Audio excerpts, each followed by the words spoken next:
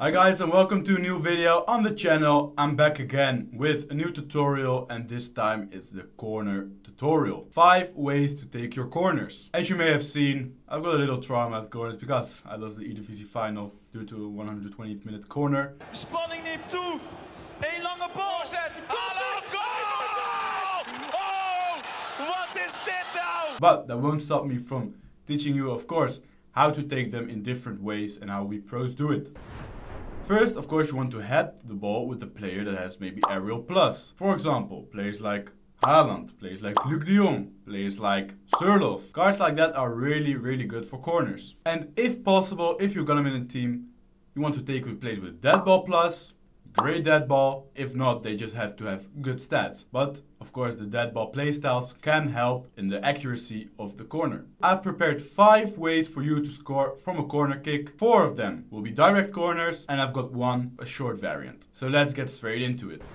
So the first one is really basic. It's with a player. A right-footed one on the right side, or even a left-footed one on the left side. Is the same principle. We aim it like all the way to the right, and then about 3.5 bars of power, I believe, almost full power, just not full power. In this case, if your opponent doesn't move his GK, you will guarantee yourself a goal. We just have to, of course, remember that we have to aim manually, but from 5 yards out, that's not something difficult. And now the next one. This one is with a right-footed player on the left or left-footed player on the right. In this case, our opponent doesn't move his GK, so you gotta aim it again at around the penalty spot. Same power basically as the first one, almost full power, but not full power, of course, because then the ball will go all the way to the back post, just like 3.5 bars of power, I believe. And then again, you can head it in because he has got aerial plus and he will win that header. So these were the first 2 variants. I think these were the most simple ones for if your opponent doesn't move his GK. Now let's get over to the short variant. What's really important with the short variant is that you call a player short. You can do this already before the corner kick animation is there by just spamming R1. Or of course when you take the corner, you just call him with R1 after. But I prefer to do it that he's already there, so I spam R1 straight after the shot. So we take it short. Then we stand still to let the corner taker make a run around us. You pass it to the player that took the corner initially. Then you gotta use the player lock. So player lock is not an easy mechanic, so this is a more advanced corner. In this case, you press L3 and R3 at the same time. Then switch with the right stick to the player you want to select. In this case, we want the player at the back post, because that's where we're gonna make a run. Then try to make a run to the back post.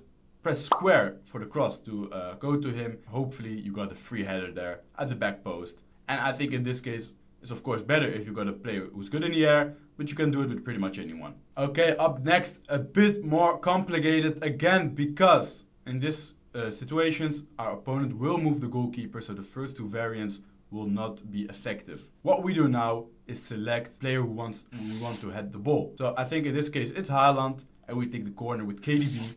I believe has a great dead ball, but don't pin me on that. So in this case, it's a right-footed player on the left and a left-footed player on the right. So we see that our opponent moves his GK. So we got an option. We go second post or we go first post. In this instance, we will go first post. So what we're trying to do is first fake, of course, our opponent that we're going to go second post. So we make a run that we pretend like going to the second post, just for him to not make it easy to mark us.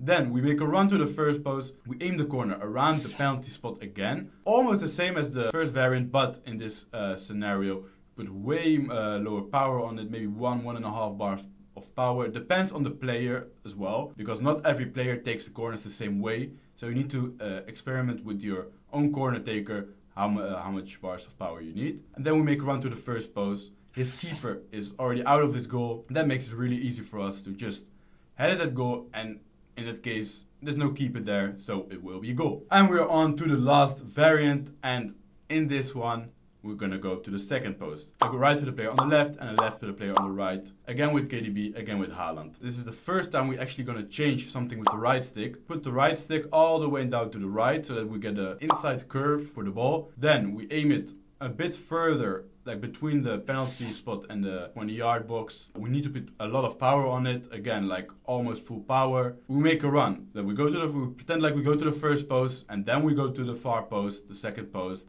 and then we can head it in.